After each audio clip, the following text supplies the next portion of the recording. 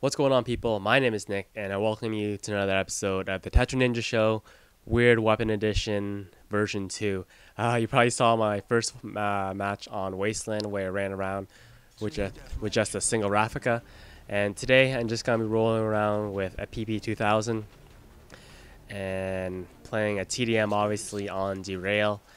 And I actually went through all my old videos, and I have never posted any match on Derail before. And I think that just goes to show you how much I dislike this map, especially in the TDM based game. Domination's okay because there's a clear objective, but in a TDM based game, anytime I play this match, I usually use a rushing class, so and a submachine gun with lightweight marathon, and it always seems that anytime I reach the other side, the entire enemy team just gets wiped out and they respawn where I initially started. And anytime I actually play a TDM based game on this match, it never seems to reach the score limit. It reaches about 6,000, but I get a pretty impressive score at the very end of this game that I think is the reason why it reached the full 7,500. But yeah, in a standard 6v6, like I said, and the score rarely reaches full limit. And in this upcoming sequence, I forget that I have a claymore, and I just go to throw a Semtex grenade, and look what I got. And my body goes flying like 20 feet in the air. Yeah, what actually happened is I think I was playing, I forget what I was doing, why I had claymores on, but anyways, the PP2000, it's a secondary weapon, obviously, that's unlocked right away.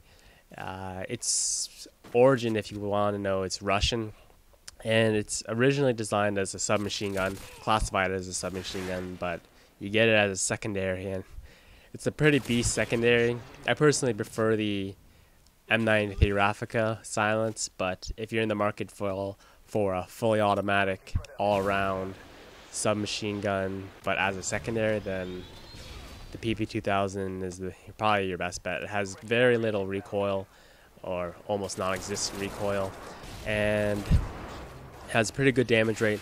Even though there's a 20-point damage drop off, it has a max damage of 40 and a minimum damage of 20. And like I said, anytime you're using a silencer, you can always, I just assume, minimum damage. The only really downside to it is you have limited amount of ammo, which is reasonable because it's supposed to be a submachine gun. Sorry, it's supposed to be a secondary weapon, so you shouldn't be using it like I am as your primary. And it has a pretty small clip size at 20 rounds, and especially if you're using a silencer, that means you're probably going to be emptying about half the clip, or sometimes even 3/4 of a clip before you take down a guy. But overall, it's still pretty decent as a secondary.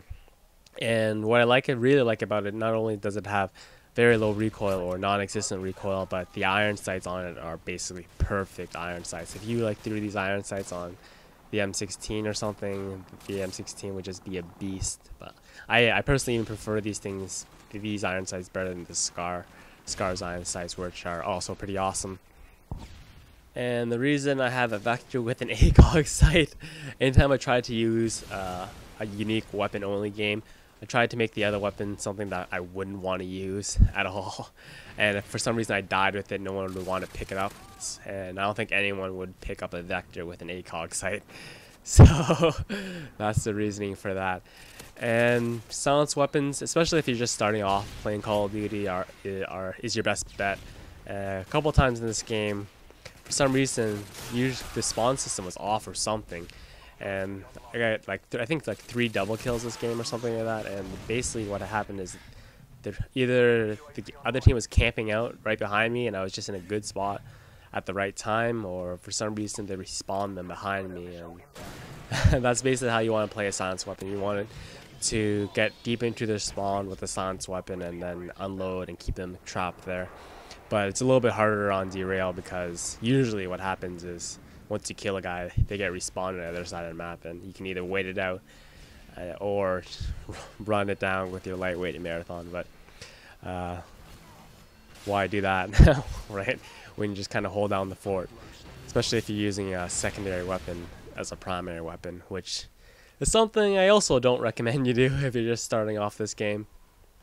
If I were to offer tips on how to play Derail, I would say in a team deathmatch based situation, the C spawn or C starting spawn is a lot stronger than the A spawn is, mainly because if you're starting off in the A spawn, you basically have to run down a big open field where you have overlooking the snowfield to your left, as well as this elevated building on the second floor with the glass, which people really like to hang out in.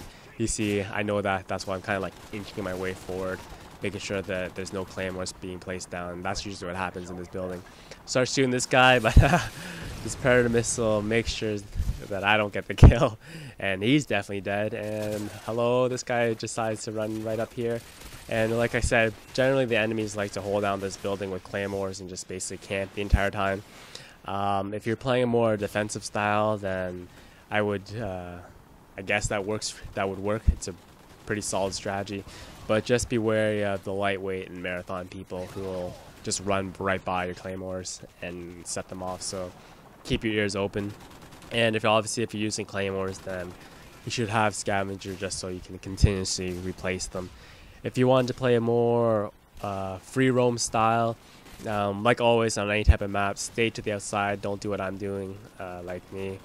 This guy is right down the middle. The only reason I'm right now in the middle right now is because I have a Harrier in the air, or a Pavlo.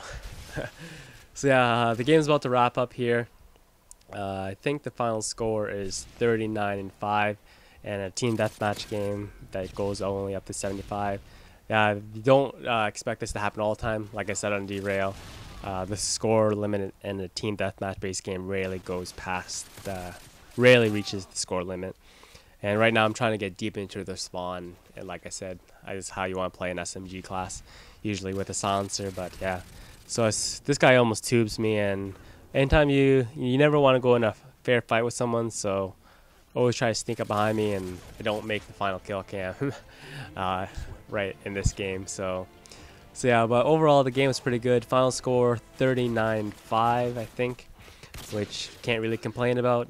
And if you like these kind of videos, please check out my channel. The link will be in the description.